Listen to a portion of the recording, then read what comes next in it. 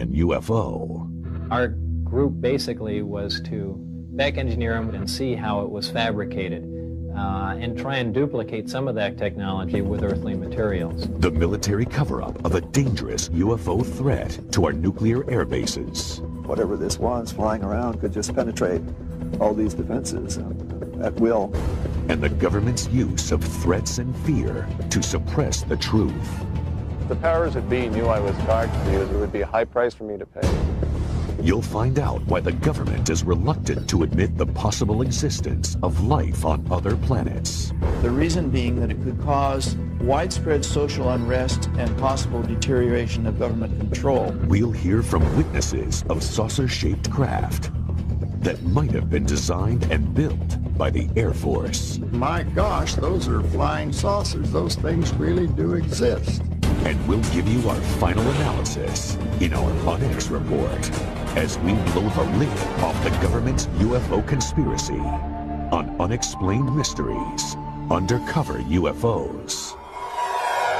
Since the first sighting of a UFO, evidence suggests the U.S. government has lied to the American public to cover up the existence of alien spacecraft.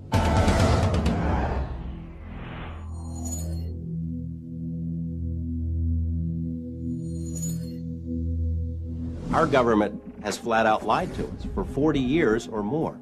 They've threatened people and intimidated people. They've spied on UFO groups, infiltrated UFO groups, spied on researchers, compiled dossiers.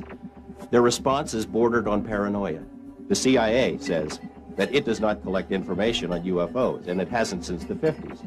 There are reams of documents squeezed out of the CIA that indicate that they have on staff CIA UFO experts, agency personnel monitoring the situation on an ongoing basis. They lie. The Air Force studied UFOs closely. A squadron of pilots had a unique mission: find and photograph UFOs. Pilot Guy Kirkwood witnessed an amazing scene: 16 unidentified objects 2 miles away. They broke rank and just started moving all over. They were below us, they were above us, they were out in front of us, and accelerating, literally at lightning speed. And a dot in the distance, maybe several miles away from you at that point, maybe a pencil point, all of a sudden closing on you at the rate of several thousand miles an hour, and a 36-foot object, which is basically almost the same size as our aircraft, with a 36-foot wingspan. But all of a sudden this thing is just closing on you faster than you're able to think. The Air Force suddenly terminated the UFO search squadrons. Years later, Kirkwood started talking about what he saw, and 2 government agents accosted him. And they said, well, the government doesn't like the information being released, and to continue could be detrimental to your health. UFO experts maintain that the U.S. government conducts research at a top-secret base in Nevada, known as Area 51. An aerospace engineer who worked there could not believe what he saw. Got out of the bus, I was told to walk directly through the hangar, and immediately, even before entering the hangar, you can see the edge of a disc.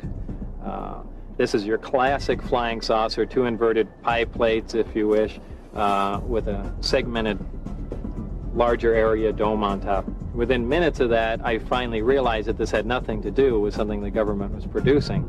And that was quite shocking because everything inside was small. This is a full-size craft, 30, 35 feet in diameter, maybe 40. But you're looking at seats that are, 18 inches off the ground, obviously made for something smaller, and certainly wasn't made for children to play in. The U.S. government denies working on alien spacecraft. They also deny that Robert Lazar ever worked for them. Records of Lazar's employment have vanished. But 2 important items of information offer solid proof. A W-2 form stating that he worked for Naval Intelligence, and a listing of his name in a government lab phone book. After Lazar came forward, he was threatened by government agents. Many others suffered the same fate. one after another had visits from government personnel who basically intimidated or told them to back off, followed them around. I've been covering organized crime in Las Vegas for 10 years, dealing with mob hitmen and mob informants, people who have been in the witness protection program. The fear that is generated by this UFO subject for people who really know about it far outweighs the kind of fear that the mob inspires. I mean, people are more afraid of our government than they are of organized crime. Despite the risk, Lazar maintains his conviction. I am exactly sure of what I saw. I know what mainstream science is like. I know where physics stands. I know all of that. And this is an extraterrestrial craft. This technology is hundreds and hundreds of years in advance of us, and that's the end of that story. The U.S. government has a history of withholding secrets from the public. LSD experiments on human subjects, radiation tests over cities, the Stealth Fighter Project, and the U-2 spy plane. The government has a name for their policy of systematic lying to the public. It's called disinformation. Our government does it all the time. There are even printed guidelines for how cover stories, disinformation, are supposed to work. While serving at NATO headquarters, Bob Dean saw super-secret documents dealing with UFO sightings called the Assessment. I have to be honest with you and tell you that that information literally changed my life, because I knew for the first time that this subject was not fantasy, it wasn't myth, wasn't legend, it was real, it was true. One of the reasons I'm violating my national security oath is that I believe that the American people are losing their Constitution because of the secrecy and the cover-up. Officially, the government investigated UFOs under the name Project Blue Book. Now, I look upon Blue Book itself as a little bit of disinformation, to tell the people, yes, we're doing something, when in reality, Blue Book, as we understood it, was simply a public relations front. Many experts feel the government will go to any length to conceal the truth. To give you an example of the most recent example of absurd disinformation was this incident involving the Roswell incident. First, the Air Force says it was a weather balloon. And 50 years later, they said, gee, guys, we're sorry. It really wasn't a weather balloon. It was much more than that, but it was a balloon. Project Mogul. Well, I'm tempted to use terms that you'll have to bleep out. This is, that's disinformation. That's lying through your teeth to the American people. And if that isn't disinformation, I don't know what is. Coming up, the frightening UFO threat on our nuclear arsenal. It was a classic flying saucer, and it shot a beam of something at our warhead. Find out about the military's top secret black projects. Area 51 is the most tightly secured installation in this country. I saw the object exhibit entirely unconventional flight characteristics. The government's search for extraterrestrial intelligence, which was abruptly terminated. The government would never make that leap of faith that the public would be able to handle the fact that we are receiving intelligence signals from somewhere else. Eyewitnesses who saw UFOs parked on an airbase. Hey, my interest perked up instantly when I began to see literally hundreds of photographs of all types of quote-unquote flying saucers. And the government conspiracy to crush the truth about UFOs. I don't think the military has any credibility with the public in terms of its denials of this program or that program. And we'll give you our ultimate account with our UNX report. Stay tuned for more on Unexplained Mysteries.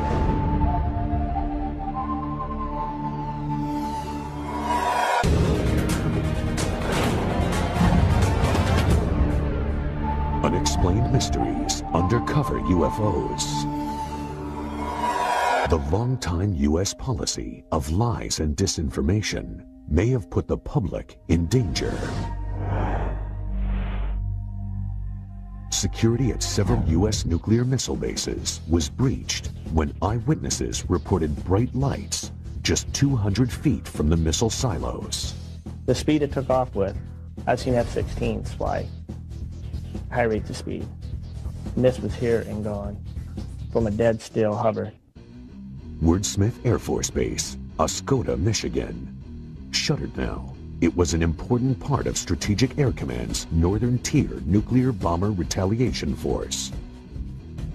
An alarm sounded when several unidentified objects showed up on radar, and they were headed straight for the airbase. Stop Rock with an expedite scramble. Authentication time is 1906. Scramble. Roger that. As UFOs flew towards the nuclear weapons storage areas, jets tried to intercept them. But by the time the pilots got there, they were gone. There were at least a dozen U.S. and Canadian military bases that were overflown during a 3-week period. Air Force personnel reported numerous sightings and radar contact of the UFOs in official documents. All of the incidents took place near nuclear weapons facilities. When one object came low over a weapons storage area, that appeared to demonstrate a clear intent over this area, meaning it seemed to have intelligence. I was awakened in the morning by a bright, glowing orange colored light. Looked out over the creek. There was a large, glowing orange oval-shaped object. It hovered over there for, I'd say, good 3 to 4 minutes. It sped off at a high rate of speed, heading away from the air base. I was scared. There was fear running through me. In their public accounts, the Air Force officially denied all the reports. It's very difficult to find military witnesses because they're, at the time, covered by regulations. I decided, along with several other researchers, to file Freedom of Information requests with the Pentagon. The Air Force documents stated, quote, penetration of sensitive areas during the hours of darkness have prompted the implementation of Security Option 3 at our Northern Tier bases, unquote. The reason this is so significant and interesting is that they seem to be focused on atomic weapons. These bases, because of what they stood for, they were our massive retaliation capability, and therefore they were very high security bases. Whatever this was flying around could just penetrate all these defenses at will. The important question, did the UFOs affect the missile's ability to launch? Malmstrom Air Force Base had several intrusions near missile silos, one involving an object which, according to one witness, hovered over the silo and somehow managed to change the tracking numbers on the missile. According to the witness, the missile had to be removed and retooled to make it work again. And to see this, not in UFO books, but in government military messages, was a real eye-opener. And I think that if the public had known that at the time, there would have been great alarm. About 10 years before, Air Force Lieutenant Robert Jacobs witnessed something remarkable.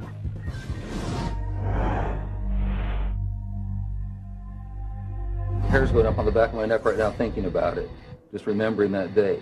I saw something that was so strange that it changed my life.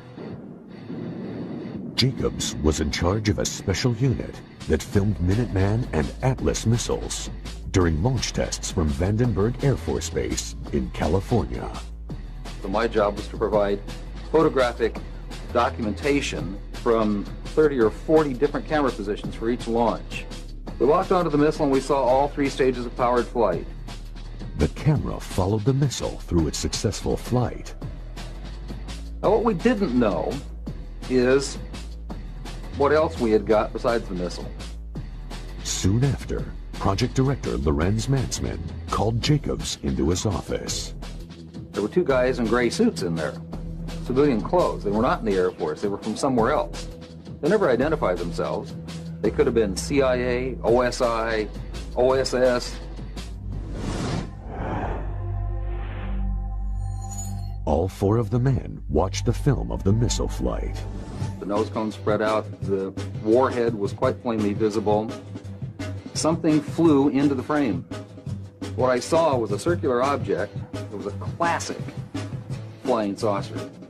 And it shot a beam of something at our warhead.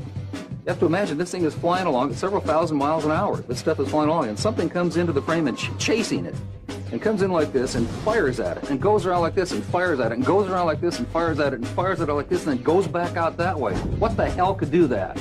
Suddenly, Jacobs was in the hot seat. And he said, "What was that?"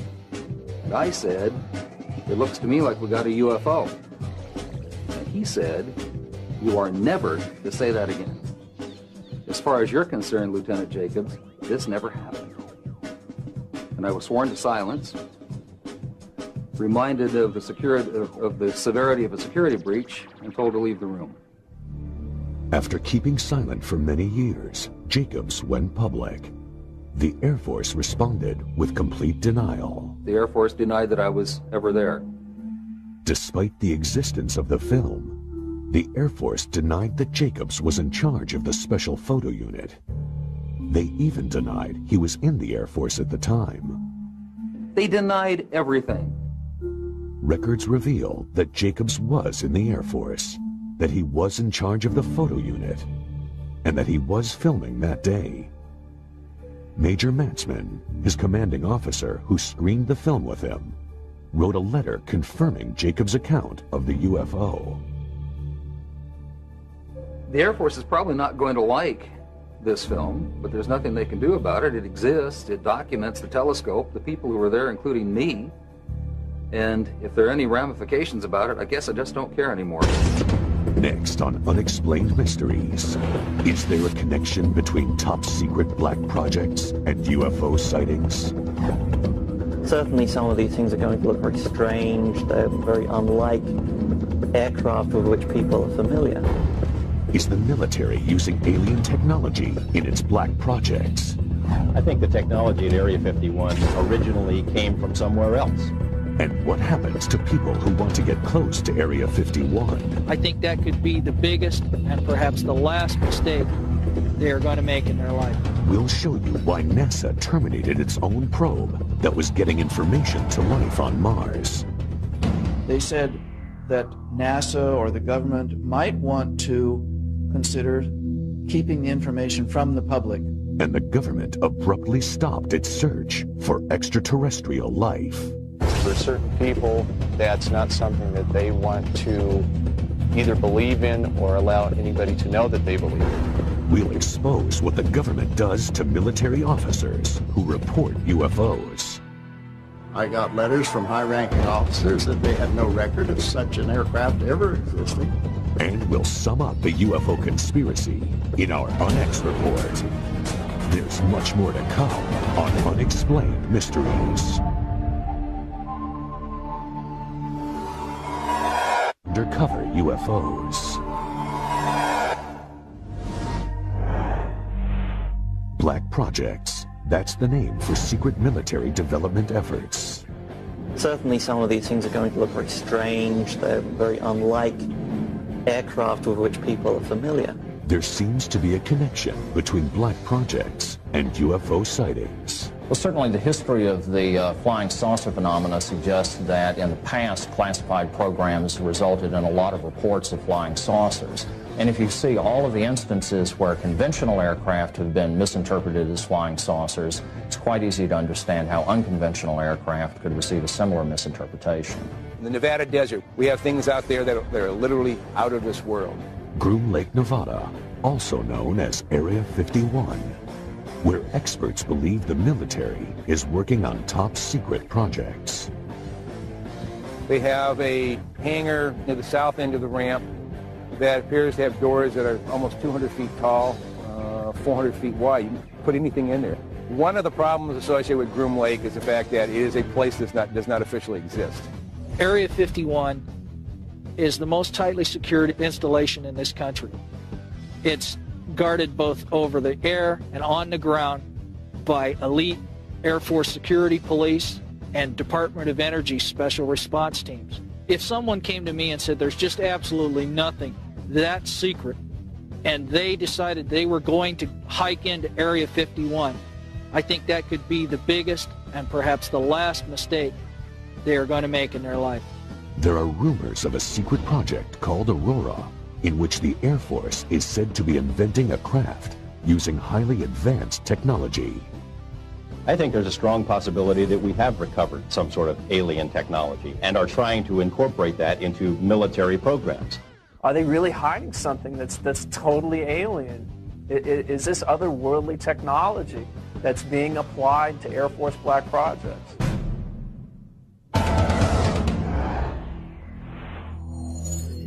Sonic booms have been reported in Los Angeles, evidence of high-speed, unidentified craft. They've been traced back to Groom Lake, Nevada. We really can't tell what's moving. The only thing we see is a sonic boom, and that's telling us that something is moving faster than the speed of sound.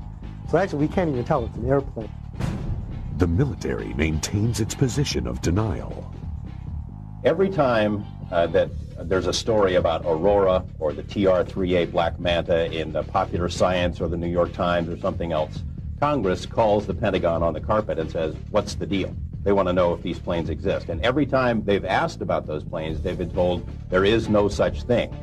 The military's established a pattern of denial concerning these highly capricious wild aircraft beginning in the late 50s and continuing to this day. 2 UFO experts investigated Area 51 up close. They saw several red-orange objects in the sky. They started at great height, seemed to descend, and then flared out. It was startling. Then a series of silver pewter flashes went directly across the horizon at terrific speed. One of these silver flashes went directly up into the air. The bottom one seemed nearly to hug the ground. When they tried to leave the base, they were stopped by security. Boom. Headlights come on. There was an M16 pointed at us. And here we were faced with a life and death situation. But we also knew that we had crossed the line back into public domain, and therefore we were saved. 3 months later, Mark Farmer saw the same red-orange flying objects. I saw the object exhibit entirely unconventional flight characteristics. At times it would wobble around in the sky and appear very unstable. At other times it would be in a rock-hard hover. It was an oblated sphere, multicolored, crimson on bottom, blue-green on top, much brighter than anything else in the sky. Robert Lazar, the aerospace engineer who worked at Area 51, is convinced that these objects were experimental Air Force craft developed from alien technology. He claims there are at least 9 flying saucers stored there. I was part of a back engineering group, and our job was basically to look at these recovered discs, and I say recovered because I don't know really where they came from. Whether they were given to us, we found them, shot them down, who knows what. But our group basically was to back engineer them, which means to start with a finished product and go backward and see how it was fabricated and try and duplicate some of that technology with earthly materials. To me, Bob Lazar is credible. Over the past couple of years, I've spoken to literally dozens of people who have worked at that facility out there in Nevada. I think the technology at Area 51 originally came from somewhere else. The military disavows any knowledge of the alien technology program. I don't think the military has any credibility with the public in terms of its denials of this program or that program. They've denied the U-2 existed, they denied the SR-71 existed, they denied working on stealth. All of those programs suddenly were unveiled. Coming up on Unexplained Mysteries, the destruction of one of NASA's most valuable space probes. Was it intentional? It did not lose transmission. They turned it off. The promising search for extraterrestrial intelligence that the government ended abruptly. If our government knew that we got signal from outer space, they'd clamp a lid on it. The mysterious UFO sightings on the ground at MacDill Air Force Base. It was nearly 100 feet across. The military headquarters for a secret UFO intelligence team. Wright-Patterson had something unique to our government, and that was the Technical Intelligence Organization. And the government's refusal to divulge UFO secrets. A lot of people say, well, how can something be kept secret? The F-117 stealth fighter was kept secret for approximately 10 years. And you'll get the ultimate rundown with our UNX report. More secrets, more revelations. Next on Unexplained Mysteries. Unexplained Mysteries, Undercover UFOs. The government's cover-up of alien life extends to other planets. The unmanned Mars Observer was packed with sensitive data-gathering equipment. But it never completed its mission. NASA blamed the failure on technical malfunction. But experts think there's more to NASA's story. It starts with a strange area on the red planet known as Cydonia. It's quite possible that NASA knows more about anomalous structures on Mars, possible extraterrestrials, even structures on our moon that they're not telling us about. There is sufficient evidence to indicate that some of the objects on Mars may possibly be artificial. NASA says the objects on Mars are just light and shadow. But 3D imaging reveals something startling. I was quite interested with the first photos and release of the face on Mars. But particularly I thought it was interesting the pyramidal structures. Some of these pyramids appear to have even a central stairway running up and down them. The more we look at these structures, the more we can see that there's something amazing here. Did NASA create a convenient malfunction to hide archaeological evidence of alien life? If some people want to go far beyond the edge of what's accepted in terms of imagery, see patterns on the rocks of Mars or on the Moon or in the rings of Saturn, my view to that is mazel tov. Go ahead, do it. Try it out. Make the proposals. These objects, if you measure carefully from the tops of the 5 that surround this city square point, you find an almost perfectly symmetrical pentagon. The Brookings Institution prepared a report for NASA. It contains a shocking recommendation. There is a section on what might occur if evidence of extraterrestrial existence was found on other planets. They said that NASA or the government might want to consider keeping the information from the public. The reason being that it could cause widespread social unrest and possible deterioration of government control. NASA claims the observer had an electrical failure. It did not lose transmission. They turned it off. And they turned it off after the instructions for going into orbit had been uploaded to the spacecraft. It was possible then that the spacecraft would go ahead, follow out those instructions, and go into orbit. Before we start saying how these rocket scientists messed up, and they did mess up, we have to keep realizing just how tough these projects are. That we're doing things out there in space every time we do it that no one even thought was possible a few years or decades ago. The search for extraterrestrial intelligence. Huge radio telescopes aimed at the sky. Their purpose? To capture radio signals from alien civilizations. But the program is shrouded in secrecy. I think if our government knew that we got signals, a dedicated signal from outer space somewhere, they'd clamp a lid on it. Our source, a space program engineer, knows the risks. If the powers that be knew I was talking to you, there would be a high price for me to pay. After years of denying the existence of UFOs, the government abruptly decides to spend millions on searching for aliens. But there's a catch. It's very hard to believe that the government would allow something this extraordinary to be released to the general public without scrutiny and censorship. In the Mojave Desert, the government set up Goldstone Station on a military base. It's RF quiet, which means there's not a lot of background noise when they're looking for signals. It's really ideal for this type of search. Soon after coming online, the telescopes picked up signals called hits.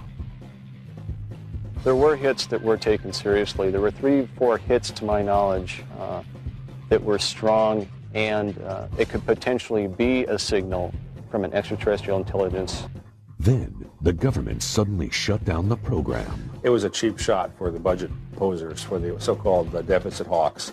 It's always easier to make fun of something that you or enough of your constituents don't understand.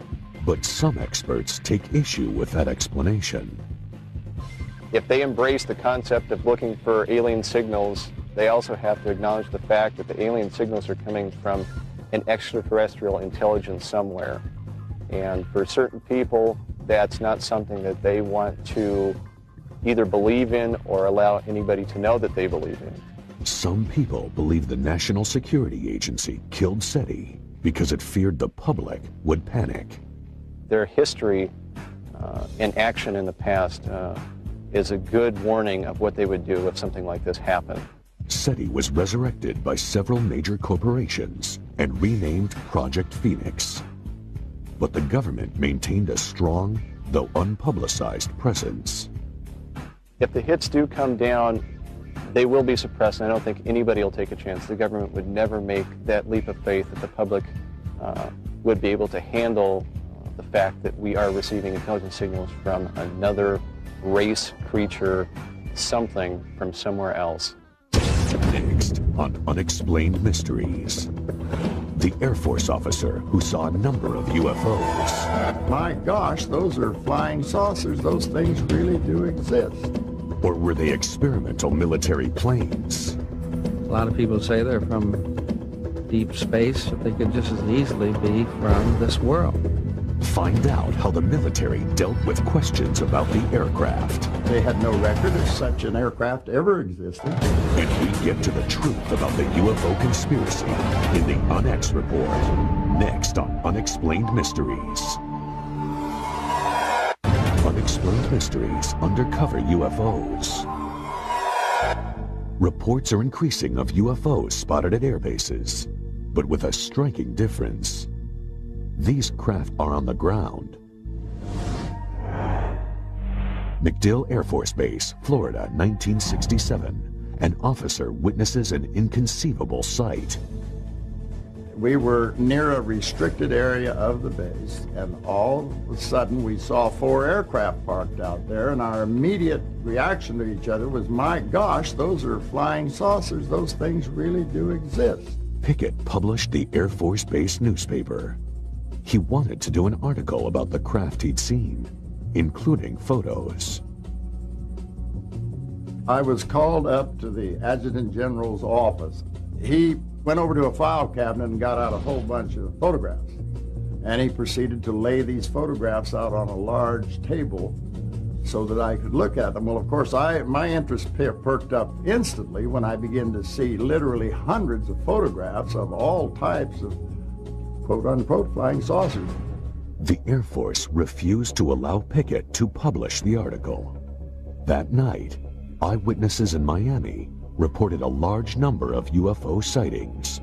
At the airbase the next day, the flying saucers were gone. The images have haunted Pickett for years.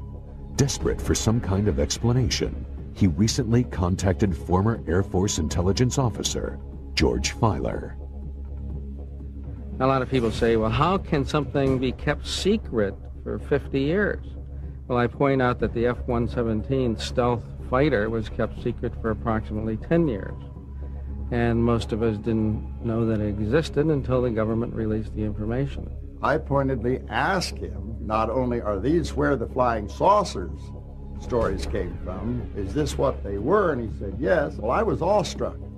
I couldn't really believe I was seeing what I was seeing. Some of those photographs had many, many aircraft in them, and they were all easily identifiable as Air Force photographs are.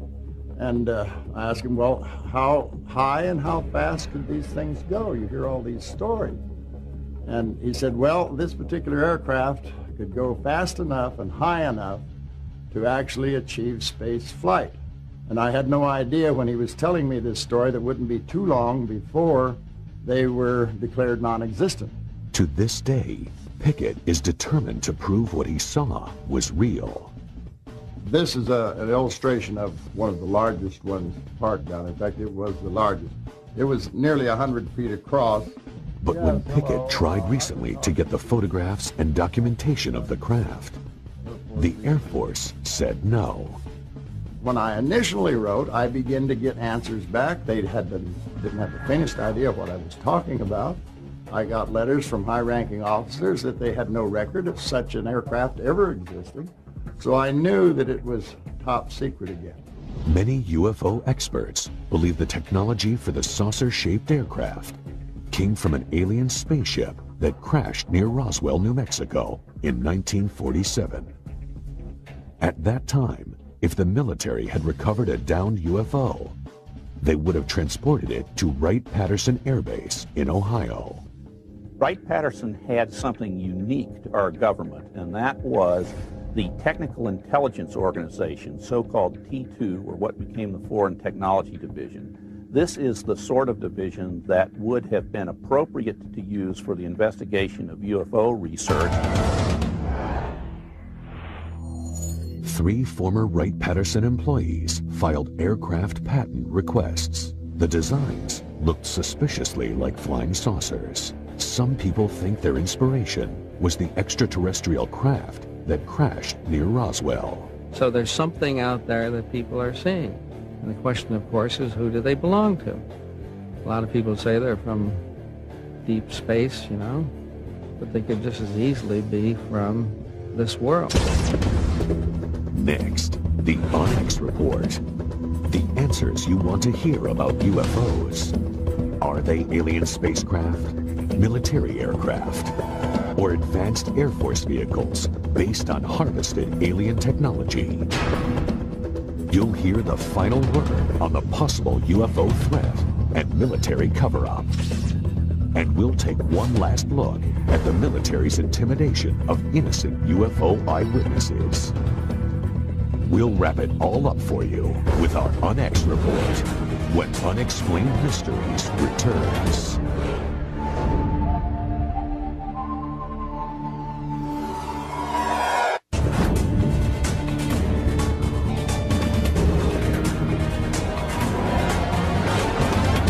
And now for the Onyx Report.